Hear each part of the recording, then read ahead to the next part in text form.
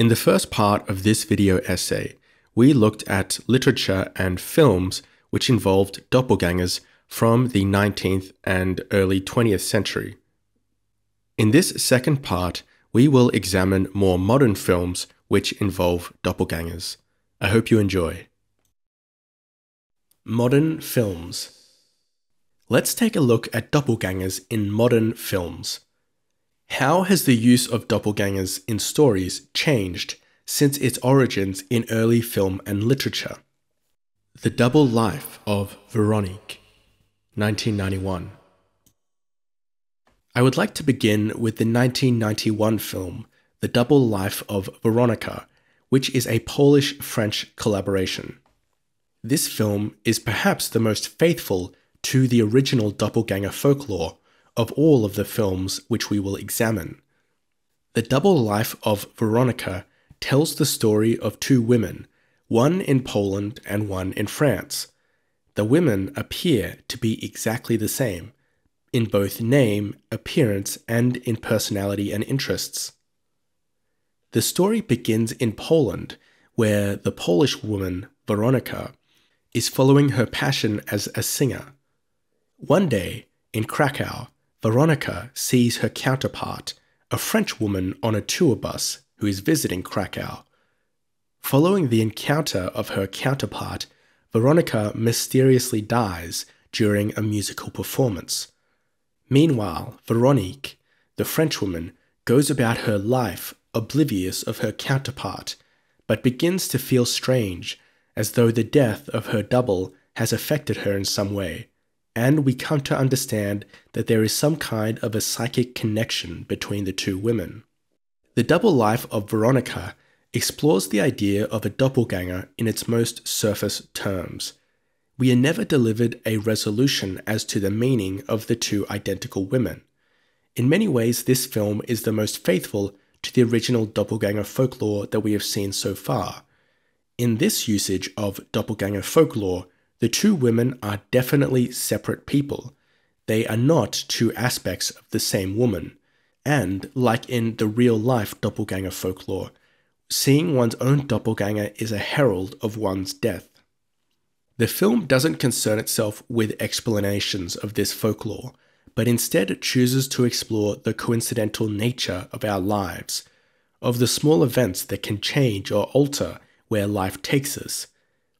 There are a surprising number of characters introduced, and their kindness or maliciousness seems to make all the difference to the course of the two Veronicas' lives.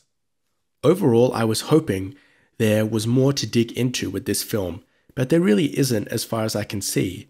The film is surreal and impressionistic, and is more of an experience than a direct engagement with the idea of the doppelganger. Enemy, 2013.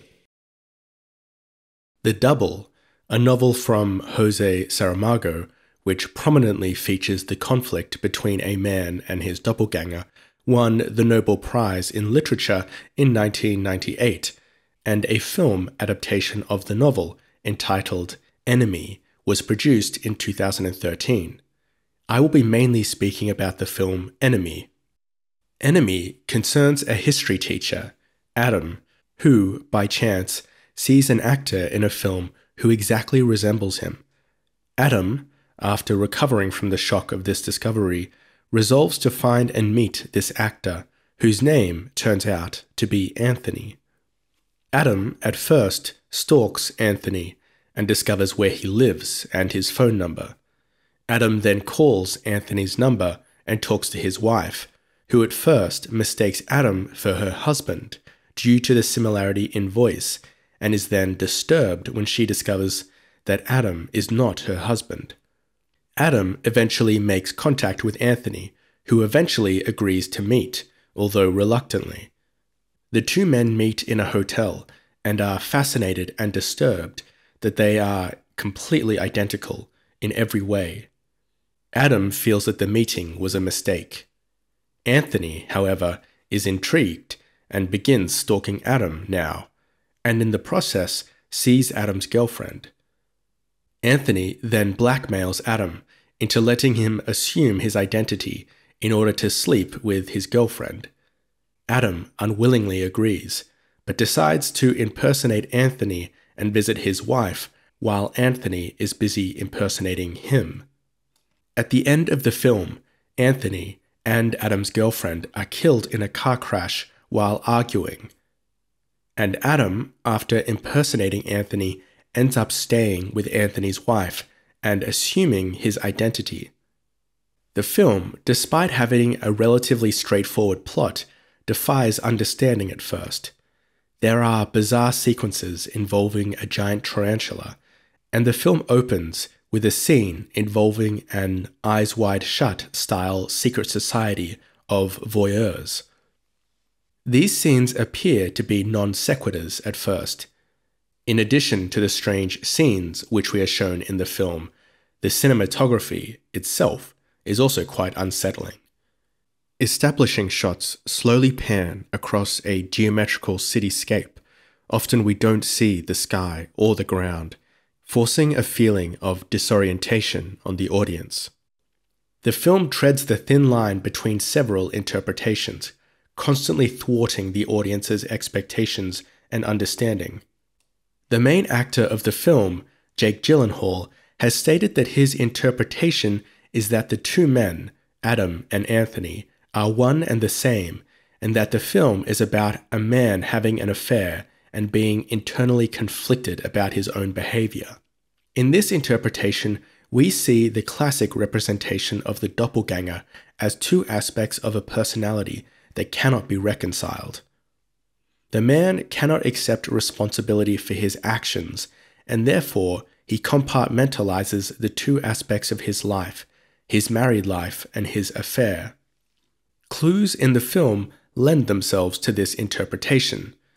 Adam's apartment is surprisingly cheap, almost empty of furniture except a bed, almost as if he rents this cheap apartment for the sole purpose of meeting his mistress. We hear Adam's mother reference his empty apartment early in the film, saying she can't understand how he lives like that, but then, later, she references the fact that he has a beautiful apartment. This discontinuity can only be explained by the reality of a single person with two apartments. Adam's mother also references that Adam cannot stick with one woman, although as far as we know, Adam himself is faithful to his girlfriend. Various other characters reference aspects of Anthony's life when talking to Adam or vice versa, confusing and disorienting the audience. As with many depictions of doppelgangers, the two doubles, Adam and Anthony, are radically different in personality and temperament. Adam is somewhat anxious and shy, but emotionally stable, while Anthony is outgoing, but volatile and insecure. The film is preceded by an epigraph which claims, "Chaos is order, yet undeciphered." While the film is at first confusing, it clearly has some sense to it. Another interpretation of the film is that there are in fact two men, who by freak coincidence look exactly alike. In the original novel, The Double, the two men learn that they share the same birthday, which seems to confirm that they are in fact the same person. The film Enemy carefully avoids either confirming or denying that the men are definitely one and the same by omitting this fact. In the third act of the film, we see the doubles switch places. Anthony blackmails Adam into letting him take his place, and Adam tentatively assumes Adam's place at his home with his wife. Many occurrences in the film cleverly lend themselves to two interpretations. When Adam impersonates Anthony, Anthony's wife asks him how his day was at school, which of course makes no sense because Anthony is not a teacher. If we are following the interpretation that the two men are in fact separate, then possibly Anthony's wife is letting Adam know that she is aware that he is not her husband, but she is okay with this. We have seen previously in the film that Adam is not a very caring or attentive husband, so it's not entirely unrealistic that Adam's wife would like Adam to take Anthony's place. If we follow the interpretation that the two men are one and the same, then it makes sense that Anthony's wife would ask him this, since he is in fact a teacher. So, we have two interpretations that could be correct. We still have the matter of the reoccurring symbol of the tarantula to contend with, though. What does this spider symbolize in the film? If we take the interpretation that the doubles are the same man, and he is struggling with the guilt of having an affair, then this spider likely represents the impetus for his personality splitting in the first place. The spider represents the division in his personality. In the final scene of the film, Adam encounters the spider when he is in Anthony's apartment, and he inexplicably sighs rather than being terrified by the event. If we follow the idea that the spider represents his internal conflict, then it makes sense that he would sigh. Once again, he is beset with desires and impulses which he is struggling to control. His internal conflict has reared its ugly head. The spider is first introduced to the film as part of a bizarre underground sex show which Adam attends. A naked woman appears on a stage in front of a crowd of men, and she lets a tarantula loose on the stage, which she proceeds to crush with her high-heeled shoes. The attendance of this secret voyeuristic sex show is certainly something which Anthony would not want his wife to know about. It's a secret which he is hiding, a dirty and disturbing impulse which he had hidden within himself. Naturally, the spider comes to represent the impulses which he struggles to control, the division in his personality. If we consider that the two men are actually separate, then we are at a loss to explain this spider and its significance to both of the men. However, if these two men are one and the same, then this spider, as a symbol or as a memory, would exist in both of the men's minds. Even though the two aspects of the man's personality are separated, they share the memory of the spider. I actually have a third interpretation, which builds on the idea that there are actually two men in reality.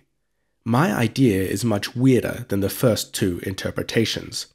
I think there could be an aspect of the story which we are missing, an outside force which was the reason for the two men existing in the first place.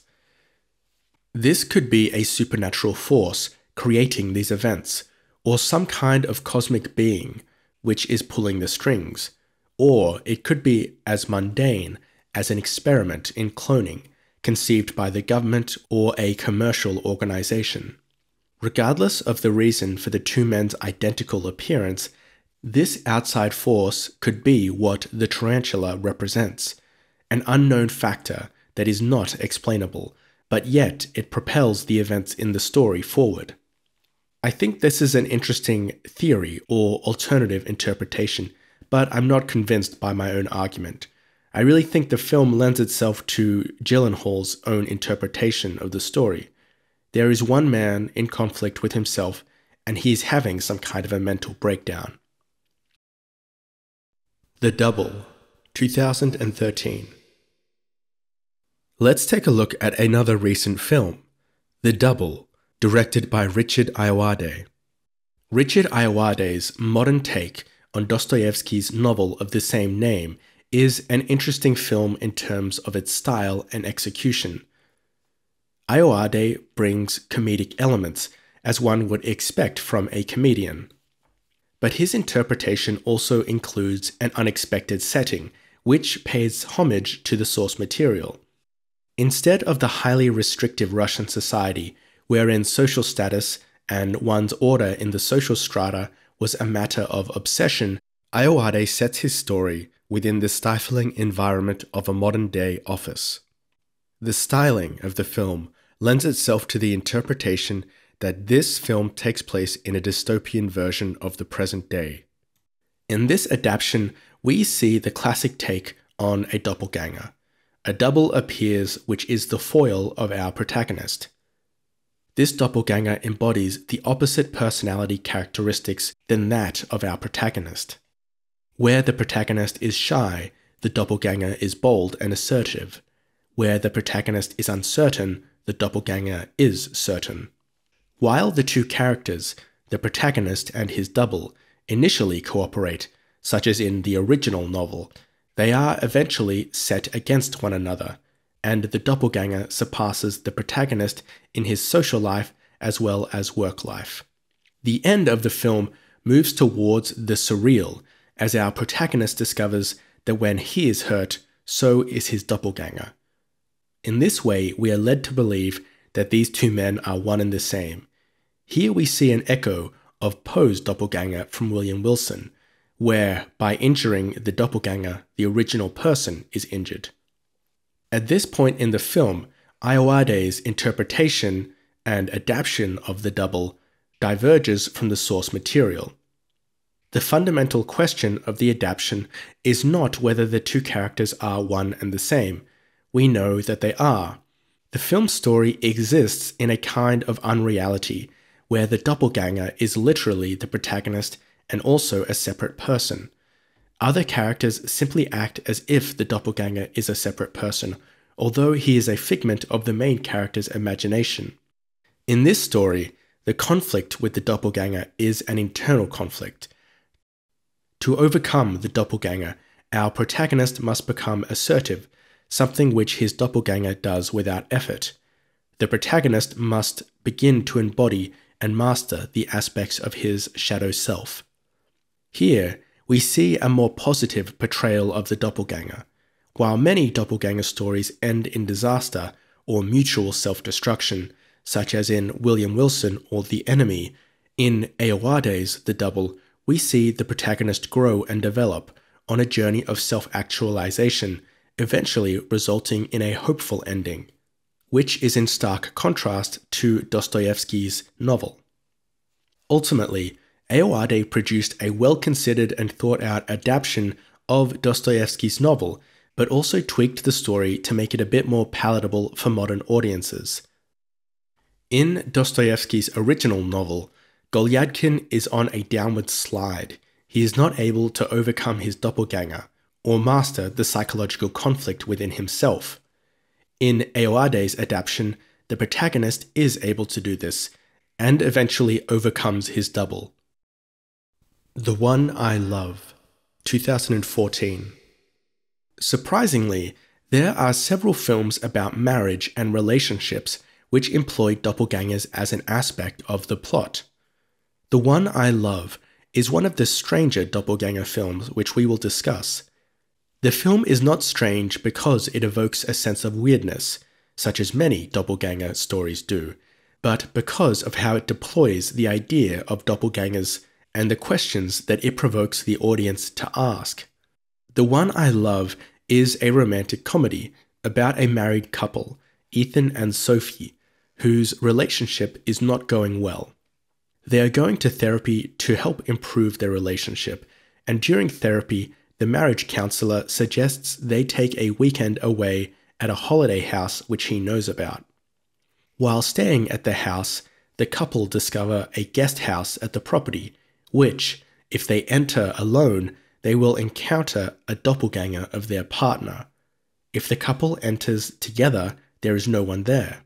The doppelganger, which each member of the couple encounters by themselves, is an exact copy of their partner, except missing the aspects of their partner's personality which they dislike.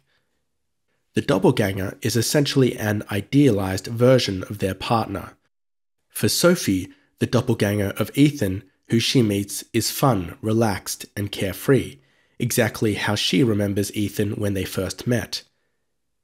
Ethan, however, is more suspicious of the doppelganger version of Sophie. At first, when the couple encounters the doppelgangers, they attempt to leave and ignore the bizarre event, but instead decide to return to the holiday house and explore the mystery. As the couple does this, Sophie begins to fall in love with the doppelganger version of her husband. Eventually, we unravel the mystery and discover that the doppelgangers are unable to leave the property. For reasons we never learn, the doppelgangers are bound to the property by some kind of a force field. They will only be able to leave if they succeed in driving a wedge between Ethan and Sophie. Then, when the relationship of Ethan and Sophie is destroyed, the doppelgangers can finally leave and Ethan and Sophie will be forced to take their place, bound to the property. At the end of the film, the real couple and the doppelgangers become confused as to who is who, and Ethan accidentally leaves the property with the doppelganger of Sophie rather than the real Sophie. The real Sophie seemingly wants to stay behind with the doppelganger who she has fallen in love with. In the final scene, we see a happy and playful conversation between Ethan and Sophie. They seem very much in love again. The problems of their marriage are apparently behind them now. But then Sophie says something which makes Ethan doubt if the Sophie with him is actually the real Sophie or the doppelganger Sophie, who has tricked him into setting her free from the property. Unlike some other examples of doppelgangers, the doppelgangers here are very literal, although they also serve a metaphorical purpose. The One I Love is an investigation of sorts as to what it means to love somebody, and the questions it prompts are uncomfortable. If you could remove all the flaws from your partner, all the things you didn't like, would you? If you did, would they still be the same person then, the same one you fell in love with originally? If your partner only acted the way you wanted them to act, would you love them more or less?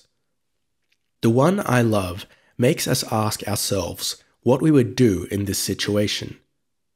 A reoccurring image in the film is a set of Russian dolls, the kind that fit inside one another. When asked which of the dolls Sophie likes most, she says the smallest one because it is so cute. The dolls are an effective representation of the main questions which are provoked by the film. People are complex and multi-layered. The film is asking us what is really important in a relationship, the outer appearance, the outside dolls, or what is at the core, the inner doll. The doppelgangers appear outwardly the same as the partners, but it is the inside that is important. For most of the film, the couple really believes that the doppelgangers are exact copies of themselves, until they discover that apparently they are another couple who have been somehow transformed to look and sound exactly like them. Sophie, in particular, really believes that Ethan's doppelganger is him, or at least a version of him. So did it really make a difference to the couple who was underneath the outside appearance? Sophie was apparently unable to tell that Ethan's doppelganger had a completely different personality to him. And at the end of the film, Ethan is seemingly unable to tell that Sophie's doppelganger is not her. At its core, the story is really about a couple who is drifting apart, a couple whose declining relationship is accelerated by the introduction of doppelgangers, which make them question if they really love one another. The doppelganger aspect of the story is really the catalyst which drives the plot forward, and the reasons for the doppelganger's existence, why they are trapped at the property, or why any of this is happening at all, is never really addressed. But in the end, it's not important. While we can wonder at the forces at work in The One I Love, having an explanation would not change the story or stop us pondering the questions the film poses. The One I Love does not offer an answer to any of these questions, but rather lets the experience soak into our minds. Ethan and Sophie are faced with the choice of either committing to each other and accepting the flaws of their partner, or with replacing their partner with a copy who is exactly the same as their partner except without all the aspects they dislike. Sophie seems to choose the option of replacing Ethan, while Ethan is devoted to the real Sophie. As the lies and betrayals start to stack up throughout the film, the situation becomes more and more disturbing, and the knife's edge on which the couple's relationship balances becomes more apparent. Eventually, the film comes down to a choice of either staying with one's partner or moving on to a new relationship. We see this culminate in the characters choosing between their real partner and a doppelganger, which is eerily similar to the situation in Enemy, where Anthony's wife may choose the doppelganger of her husband over her real husband. The One I Love never reaches an exact conclusion. It never answers the questions which it poses, but it leaves a lasting impression, and much like the characters in the film, we are left with a basket full of questions about what loving someone actually means. Annihilation, 2018. In the film Annihilation, we see another romantic relationship which involves doppelgangers, although distinctly darker than The One I Love. At its core, Annihilation concerns the troubled relationship between a husband and wife. The husband, who works in the military, takes part in a suicidal mission to explore a preternatural manifestation in the wilderness, a place known as Area X, during which he disappears. The wife, unaware of the details of her husband's classified work, knows only that he has disappeared. After the wife gives up her husband as being dead, he shockingly reappears in their house one day. Although the wife is overjoyed to see her husband, she quickly realizes that something is wrong. Either his personality has changed, he is a shadow of his former self, or this man, who appears to be her husband, is actually not. After the husband reappears, the military quickly takes the husband into custody for unknown reasons. The military then approaches the wife and proposes that she joins a team conducting the same exploratory mission that her husband undertook. The wife agrees, and during this journey she learns the truth. The man who returned to her was not her husband, but a copy, somehow produced either through super advanced technology or supernatural forces. The wife herself confronts the force which created this doppelganger, and herself is copied and comes face to face with her mirror self. At the end of the film, we are unsure if the woman who returns from Area X is the true woman or the doppelganger. While the film can be read as a science fiction story, the subtext is more interesting than the surface plot. We learn that the people who volunteer for the mission into Area X are those who have lost all hope. There is a terminal cancer patient, a suicidal person, the refuse of the military. The implications this makes about Area X are clear. This is a place that heralds the end for those who enter. It is a place that attracts those with no hope and no future. We learn the reasons for the husband's self-destructive journey into Area X. The husband discovered that his wife was unfaithful. Presumably, this fact was never discussed or acknowledged by the couple, at least not that we see. Devastated by this discovery, the husband volunteers to enter Area X.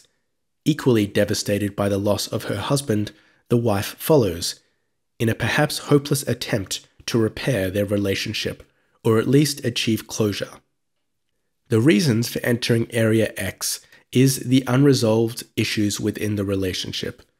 The doppelgangers which emerge from Area X are equally representative of these issues. These doppelgangers are their shadow selves, the unseen, unacknowledged underbelly of the couple's marriage.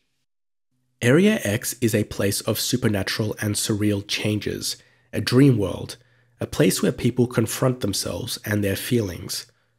Both the husband and the wife enter Area X, and they must encounter and struggle with their doppelgangers, their unresolved trauma, pain, and marital problems, their internal conflict. Interpreted another way, the appearance of doppelgangers within a romantic setting could represent the growing apart of the partners, the separation process. While the couple may have once had a connection, they now feel like strangers to each other. The doppelganger could represent this process. The couple have literally grown into other people who feel like copies, doubles, replacements. The following conclusions which the film presents are dark. None of the characters in the film end up in a better position than when they started. All of the characters either perish in Area X or emerge more damaged than at the start of the film. The events which precipitate the mission into Area X have forever changed the couple and their relationship. There is no repairing this relationship, only living with the uncomfortable pain and hopelessness and confronting the consequences of their actions. The only thing left for the couple to do is to live in the ruins of their relationship, as estranged shadows of their former selves. Every character in the film is on a progressive downward slide into the abyss. Area X itself is gradually expanding and encroaching on the world, implying the eventual destruction of life as we know it, leaving us with an overwhelming sense of dread. The pessimistic and doomed tone of Annihilation is reminiscent of many doppelganger stories. One cannot escape one's fate. It is predetermined. To meet our doppelganger is to ensure our doom. Our flaws, our shadow selves, our impulses, the things which the doppelganger embodies and represent, destroy us. Possession, 1981. Another film which uses doppelgangers as a medium to analyze and explore relationships is the 1981 film Possession. Possession tells the story of a husband and wife, Mark and Anna, whose relationship is breaking down. The film begins as a drama, with long scenes involving the couple fighting and the breakdown of their relationship. As the film progresses, however, it turns into something completely different. Behind the drama, we see bizarre, almost supernatural events taking place. Mark encounters a doppelganger of Anna at his son's school. Anna begins to spend more time alone at a secret apartment where she is nurturing some kind of monstrous being. As Mark and others begin to unravel the mysteries surrounding Anna, their lives spiral out of control. Mark murders Anna's lover and discovers the hideous secret that Anna is hiding. Eventually, the being that Anna is creating or feeding grows to maturity and assumes the exact form of Mark. It becomes a doppelganger of Mark and seems to want to replace him. Division is a constant theme throughout the film.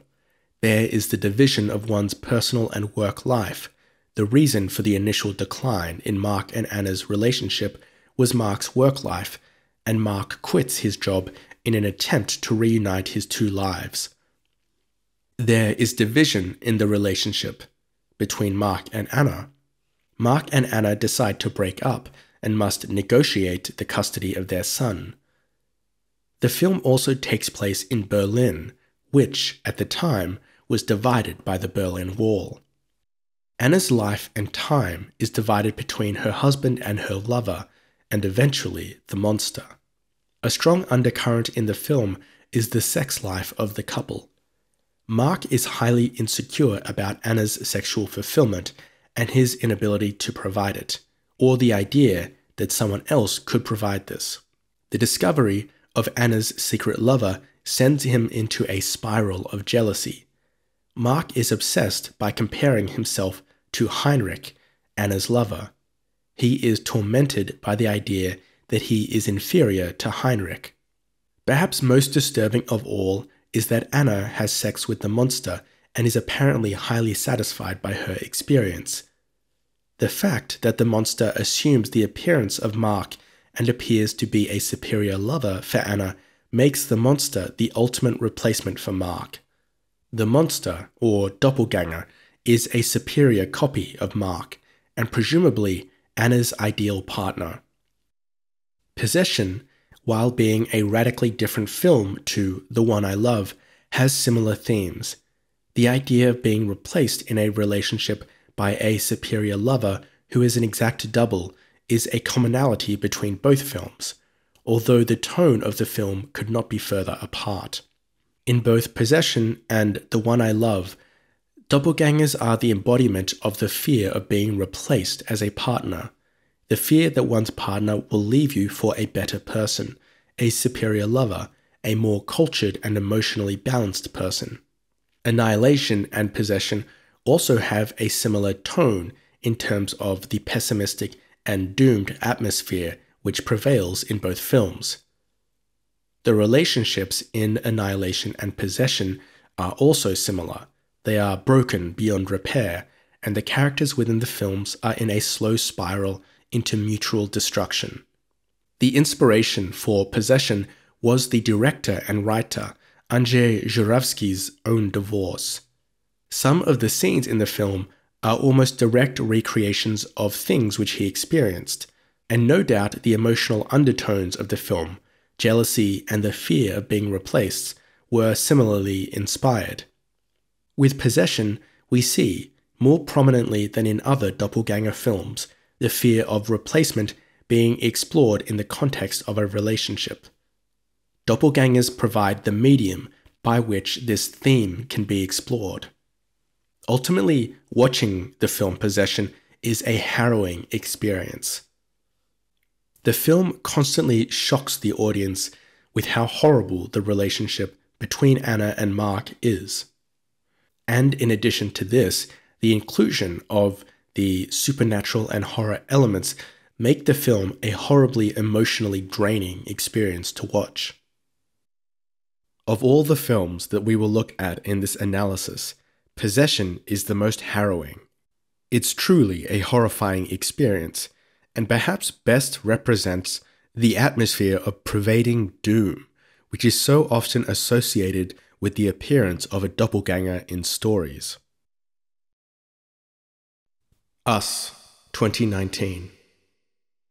The last film I will examine is one of the most recent and unique takes on doppelgangers in a film. Jordan Peele's Us takes a completely different approach to the idea and folklore of doppelgangers than any of the other films we have examined so far. In truth, I think it's the most unique take on doppelganger folklore that I've seen, and in fact one of the only recent films which has added and expanded to doppelganger folklore in the recent decades.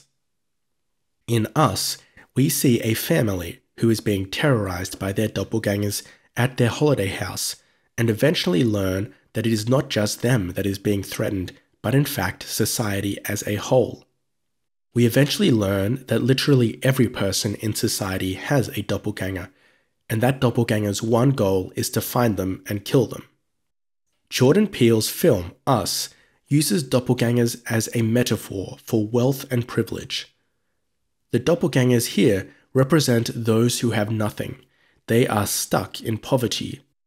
We discover that the doppelgangers in the film are a result of an attempt by the government to find a way to control the population. Exact copies of every person are cloned at birth and are psychically linked somehow with their counterpart.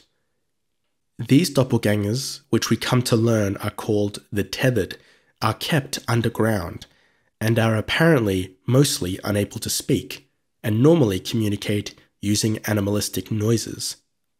All of the positive or pleasurable aspects of normal people existing above ground are mirrored as horrible torture in their below-ground counterparts, the tethered.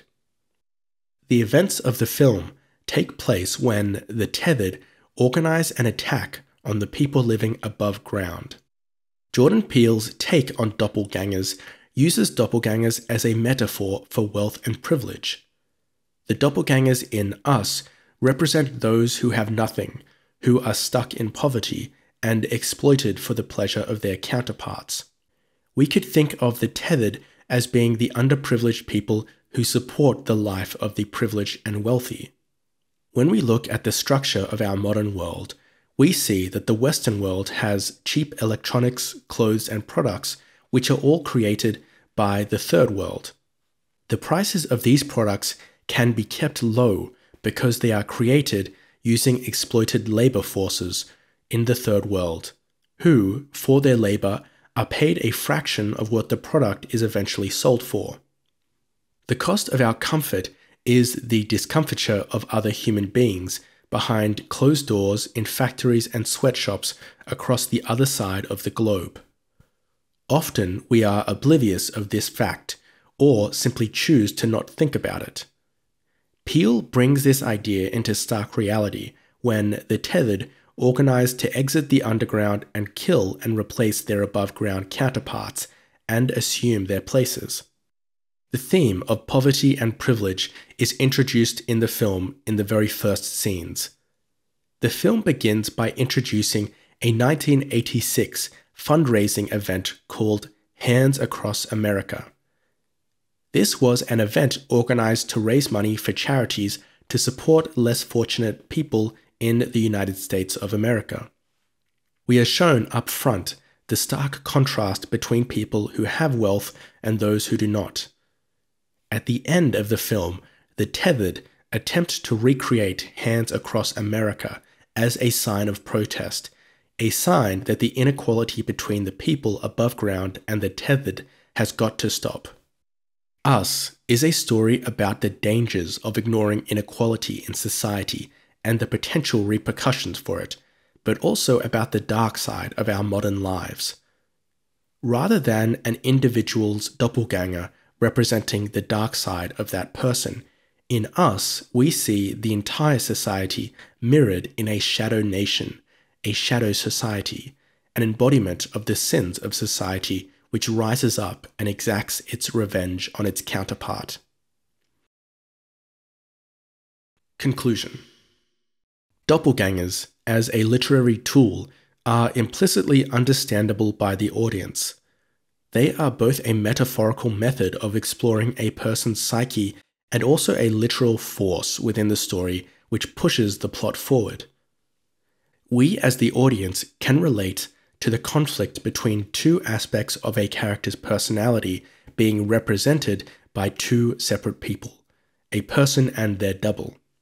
Although there are many films about characters who are in conflict with themselves, none handle this in such a vivid and involved way as stories which involve a doppelganger. The idea of a doppelganger, when handled correctly, can be a powerfully engaging plot element. And as we have seen, the concept of a doppelganger can be utilized in a wide range of stories to represent a wide range of things. We see commentaries on poverty and exploitation in the film Us. We see doppelgangers provoking questions as to the nature of love in The One I Love.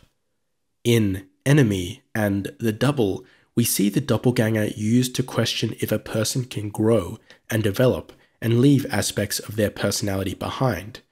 And in Annihilation and Possession, we see doppelgangers represent the unresolved pain and issues in a marriage. Thank you for watching, and I hope you enjoyed this video essay.